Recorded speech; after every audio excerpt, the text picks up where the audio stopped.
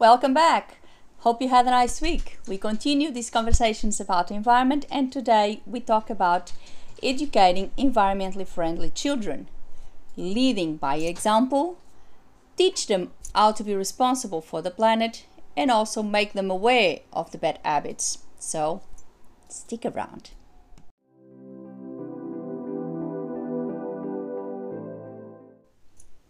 And to start up our talking of today, we talk about leading by example. We all know that children follow what their parents do, what the adults around them do, what educators, grandparents, etc., because that's the way they learn. They learn by copying other people, what adults do.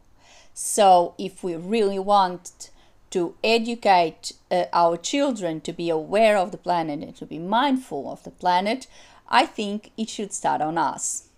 Definitely the change starts on us and the change comes from us.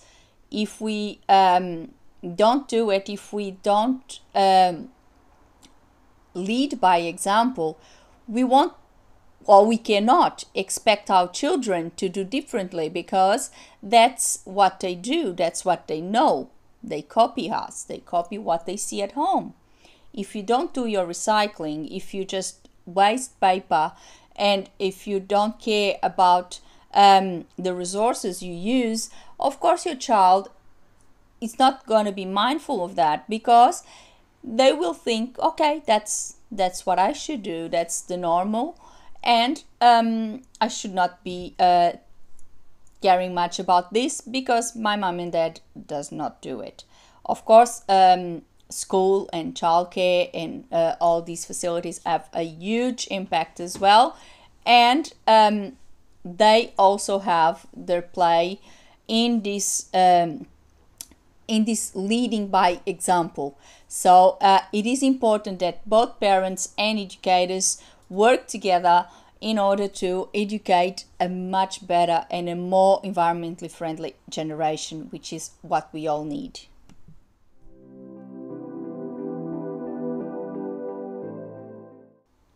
And how do we teach them to be responsible? Well, we make them aware that they are responsible for the planet, that we all are responsible for the planet. We all are responsible for the resources we use. We all are responsible for the wastage that we make. And we live in the planet, and we have the responsibility to maintain our planet and to respect, most of all, to respect our planet, because it's our home, it's where we live, and we haven't been done a good deal of care for the planet in the last centuries, and it is time to start thinking about that and minimizing the horrible effect that we are having in the planet. And if we can do that, and if we can teach our children to do that, maybe the change will be made. Because if we start now, if we start and our children are already educated with these values, maybe we can get this change done in a few generations. Otherwise, it's going to be very complicated. And it's simple. It's very simple. We just teach them how to be responsible. Children are very, very, very intelligent, and they understand. You talk to them and they understand what you're saying. And if you talk to them in a way that it's a serious way, and you talk to them and you teach them things, they like it and they want to receive that knowledge. So if you really tell them, there's cartoons, there's books about it, all sorts of things that you can do with your children, and you can actually teach them what we should do, what we shouldn't do. For example, they love going to the bath and playing in the bath. We should tell them that we shouldn't waste water because it's vital for the planet, and if we waste water, we may not have water to drink in the future. And they will understand that it's nice to have a bath, that it's nice to do all of those things, but they also have to be mindful of the planet and a resource that it's water, and that we should be mindful of that. For example, with rubbish, we should teach them how to recycle. It's fun for them. If you teach them how to sort all the rubbish, and you tell them, look, this is plastic, this is goes to recycling, the paper, the all the cans, etc., and they will learn. They will find it funny, and they will be a very good activity for them, and they will learn.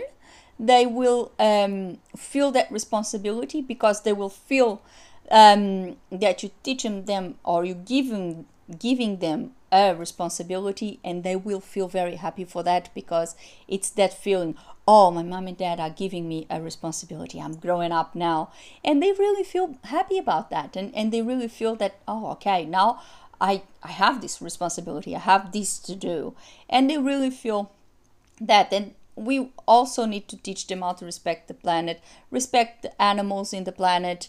When you go to a park, don't encourage your children to frighten the birds, like the pigeons and any other wildlife that may be in the park. That's not nice. It may look funny to see your child running after the birds, but for the birds it can be quite a frightening experience. So it's not nice. And if we teach our kids to respect the animals in the planet and respect everyone around them, they will grow to be much better humans than we've ever been. And I think that's the best thing we can ever do. And if we can leave this legacy to the planet, then I think we've done our job. Of course, that schools and childcare have a huge impact on this. For example, I know that a lot of childcare, they have their vegetable patch, which is good because it teaches kids how to be responsible. It teaches kids how to use resources thoroughly and carefully, and they learn how to grow their own vegetables. It's better for them to eat the vegetables because they grow them, and they tend to like more vegetables and being around vegetables. It is good to teach them about recycling. I know my daughter's childcare is doing that. They're doing a terrific job. I think it's a bit in every childcare that's part of the program, and they all do it, and it's very good because they do it, they do it in a playful way, and they also learn how they should do it, what they should do it, and especially why they should do it. And this makes them more responsible and makes them grow with a better knowledge of the planet we are in, and a better and a more respectful attitude towards the planet.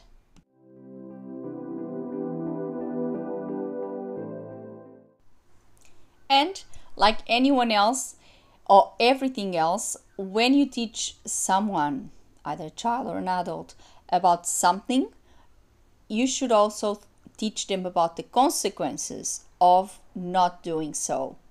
And that is, I believe, one of the major parts in this whole process, is that you teach a child what they should do, what is correct, and what is their responsibility for the planet.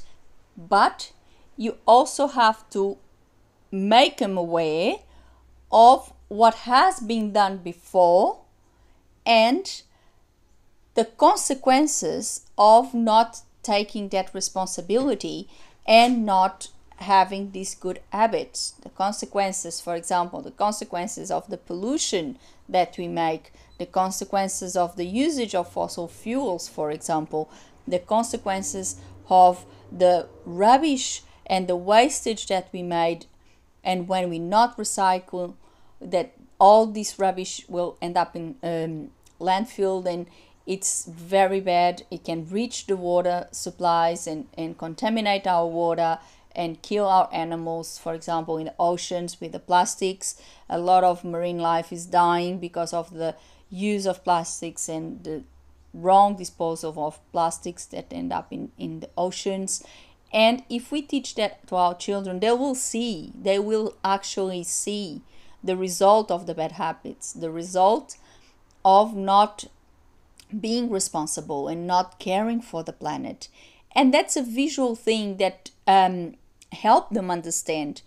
why they should do it, why they should take care of the planet. Because if we just say someone, either a child or an adult, you should do this, yeah, okay, they will tell you, yeah, okay, I should do this, but why should I do this? Then you should elaborate and explain, because if you don't do this, you will get that. And this visual effect and this action consequence effect will actually help people understand, oh yeah, I really need to do something about this, because that is very bad. And when we see rubbish in a landfill and the pollution it causes, when we see in some countries and in every country rubbish in rivers, in oceans, everywhere, we see that's bad. We really see that's bad.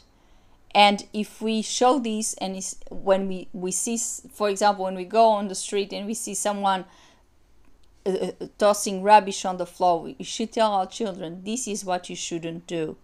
We should always go and put the rubbish in the bin. And the children will understand that, and they will understand that we all have that responsibility. If we don't recycle, our rubbish will cause more pollution. Our rubbish will cause us to waste more natural resources, will probably contaminate our water, and that's what we don't want. And we show our children why we should change. We show them with all the bad habits that have been actually killing our planet for centuries, and that we should now act about them and change our habits, because we're not doing any good and we really need to change. And I think that if we really show this to a child, they will understand, and that's what, in my view, will make the change. And that's all for today. I hope you like today's conversation, and if you have any questions, please feel free to leave a comment, or if you would like to share an experience that you've been having with your children, maybe a photo of your veggie patch or your little recycling plan, please share with us. Why not? Share with your friends. Let's make these conversations even bigger, and subscribe the channel so you get a notification of each conversation every week. And for now, I hope you have a wonderful week. Thank you very much for watching. See you next time. Thank you. Bye.